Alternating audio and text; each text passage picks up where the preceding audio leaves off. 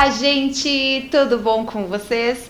Nós estamos aqui com mais um podcast da IFIGE e eu trouxe uma convidada muito especial da escola Ridley, que fica pertinho de Niagara Falls. É uma escola maravilhosa, boarding também, tá? Tem IB, muita coisa legal. Então vamos trazer a Ana?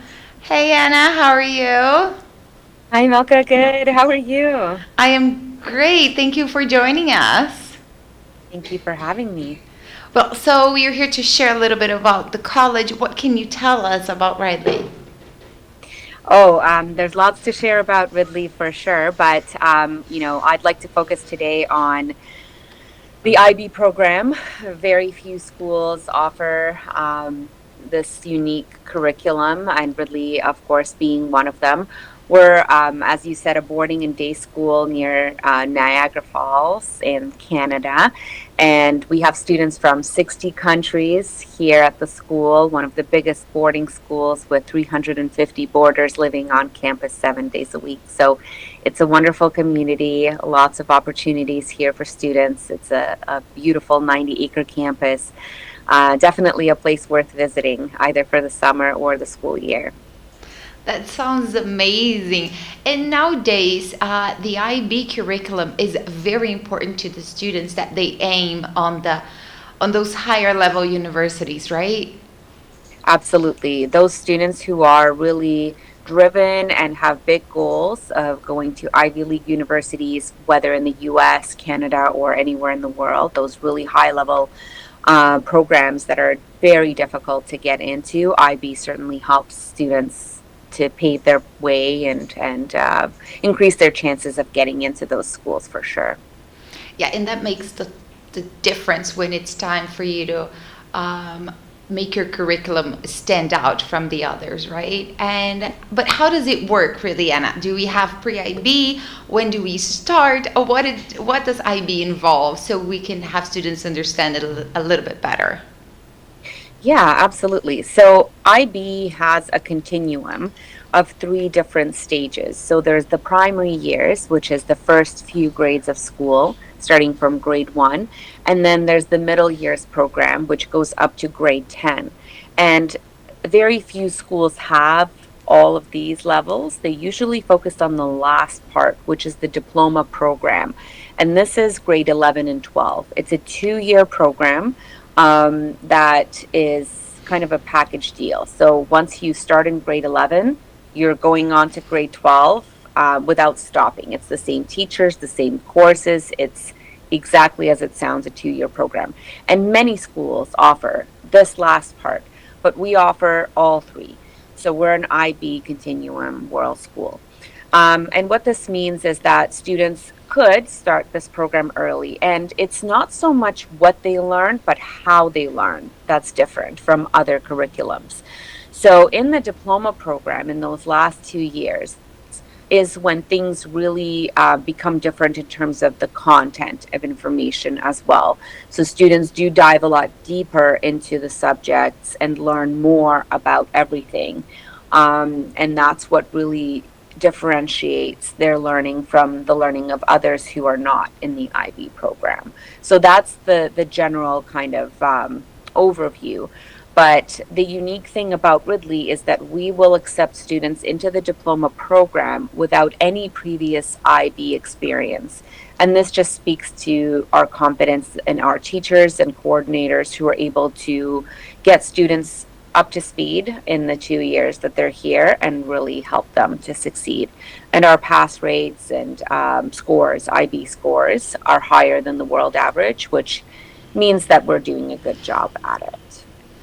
Yeah, and that's amazing. But Anna, does IB has like a pathway? Is it just one subject? Is it the whole curriculum that the student has to change? How does it really work for the student to enroll? Like, for instance, if we're talking about a 10th grader that is thinking about starting in 11th grade with you guys, how is the student meant to prepare to start with you guys and like level up with the other students?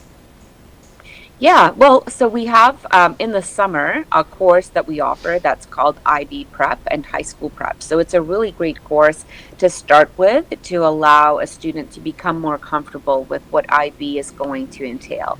Ultimately, it's a little bit of a mind shift in terms of the grading system or the way that you approach learning in general, and students can get caught up on that. It's not mandatory to do, but for those who just want that little bit more comfort in entering a new program, that's a great start.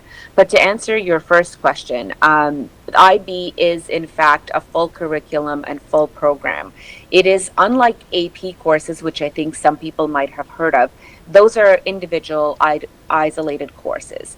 So you could take AP math and then you'll be a little bit ahead in math and could go to university and feel more confident in math. Whereas IB is a full diploma. It is a 2-year comprehensive program that includes the courses that students are taking, but also other components called the IB core. Within the IB core, there are 3 requirements.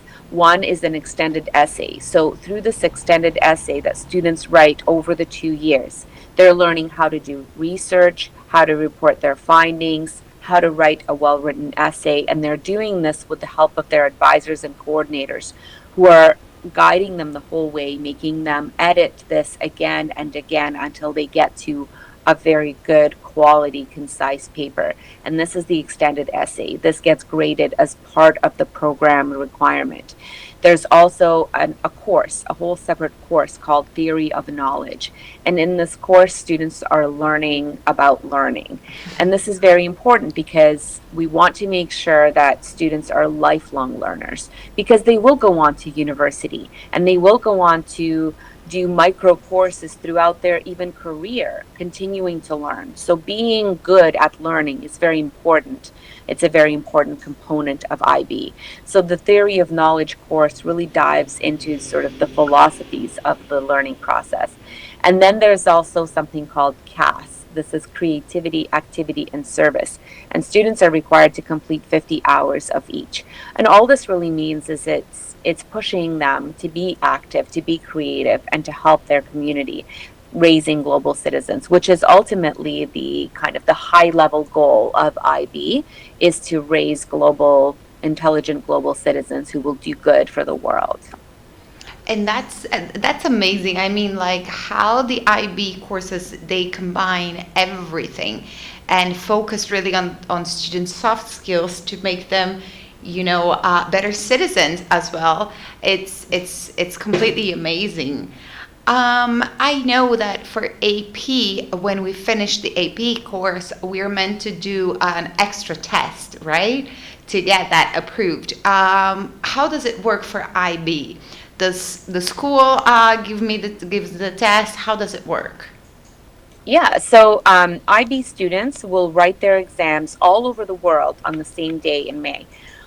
It's actually kind of nice for students because they're done earlier than a lot of other kids who are doing other programs, but because of the intensity of this curriculum, they're able to finish in May. So everybody writes one exam, well, per course, in May at the end of their second IB year. So what we would call, I guess, grade 12. No exams are written in grade 11. They do mocks to practice, but nothing that goes into the records. Also with IB, the grading system is focused on most recent, most consistent. So if a student starts off poorly, but then improves and continues to improve and stay at that higher level, those beginning grades they got don't count for anything.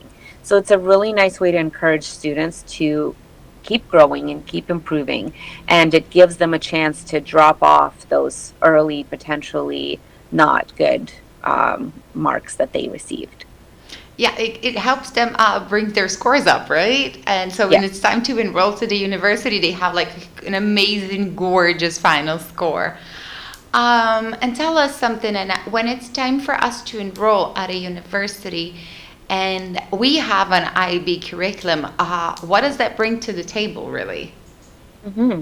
So certainly all universities are different. For example, universities in Canada mostly don't really focus on IB. Some value it as a kind of a secondary piece, but they're looking at grades a lot of the times. So it's very important, and this is something that our guidance team focuses a lot on, is finding out what are the students' goals, where do they wish to apply, and will IB help them get there. For those students who are, as I said in the beginning, aiming towards very competitive programs, potentially all over the world, oftentimes in the United States, but also throughout Europe, they are about 10 to 15% more likely to get into an Ivy League school. So we actually have charts and statistics from this.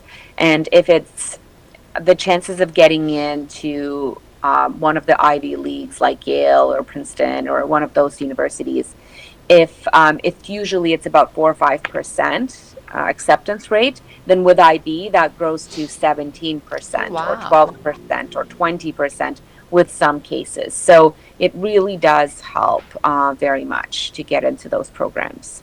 And kind of the students shows the university that they are capable of learning a little bit extra, right? Like they're not Yes. limited at all.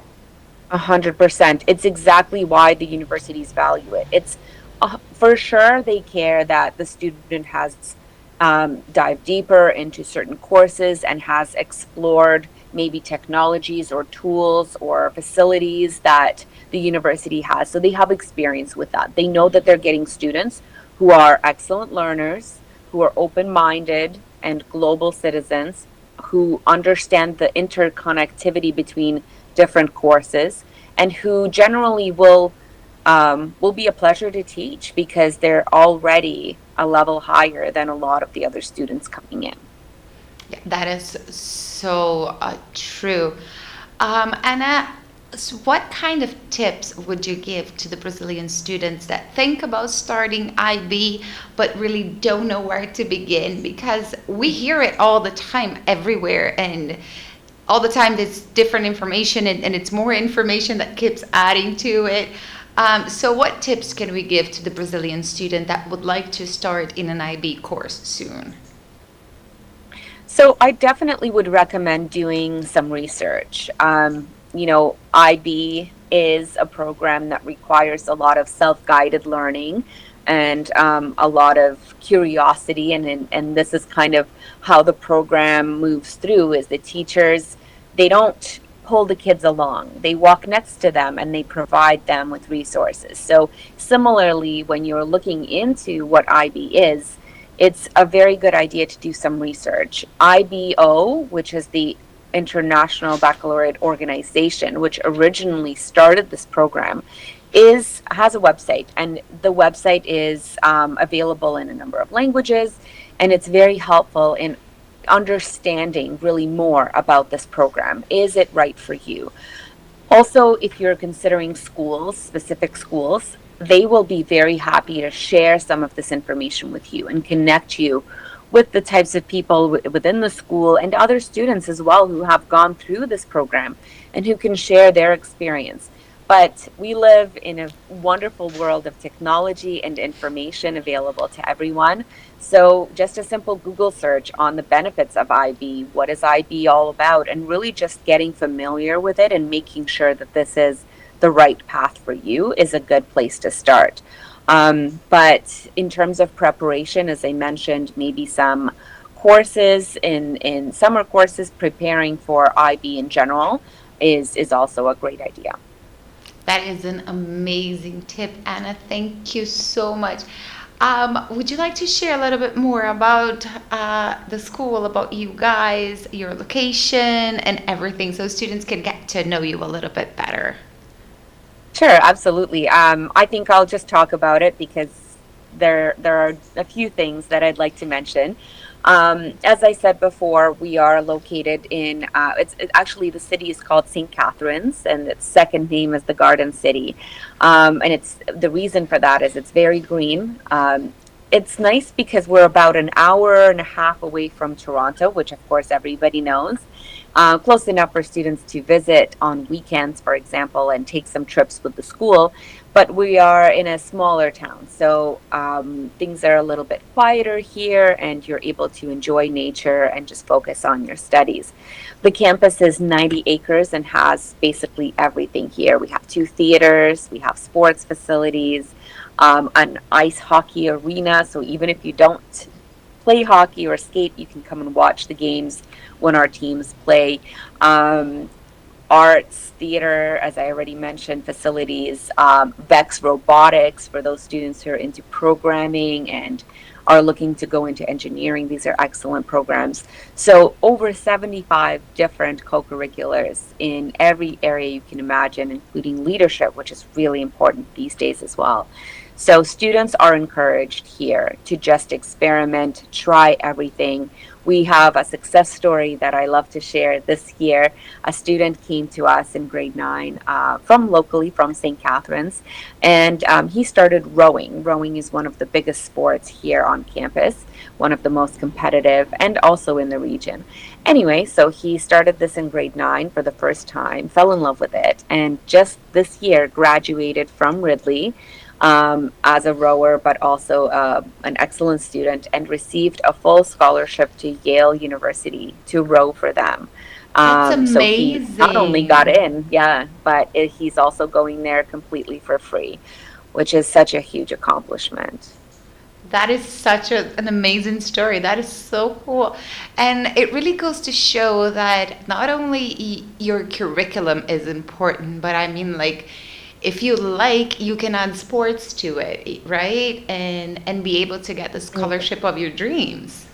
Absolutely. And a lot of students here are athletes, and they are doing something like that in order to get admittance to these universities, in addition, as you said, to the curriculum.